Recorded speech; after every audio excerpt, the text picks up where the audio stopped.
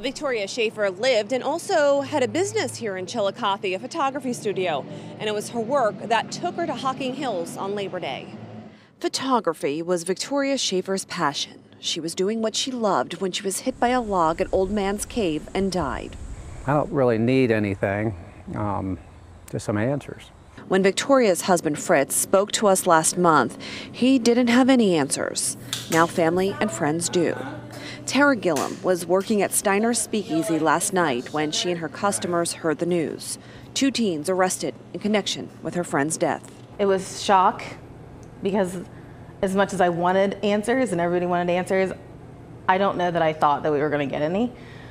And then relief, you know, it was like a good solid 5 minutes of, I can't believe this is real. The Hocking County prosecutor says 2 16-year-olds from Logan, Ohio, which is near Hocking Hills, admitted to forcing a 74-pound log off a cliff. It fell more than 75 feet and hit Schaefer as she was taking senior photos for a group of high school students.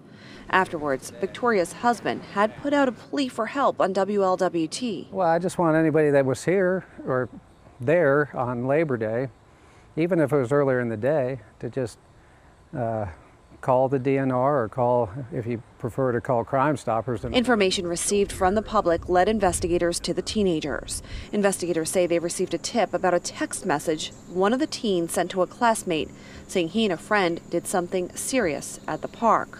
The boys were arraigned today.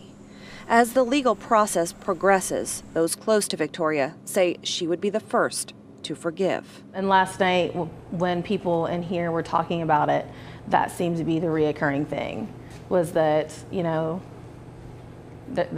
she 100% would have forgiven. Both teenagers face reckless homicide charges, but the prosecutor says that could change as more information comes in. In Chillicothe, Karen Johnson, WLWT News 5.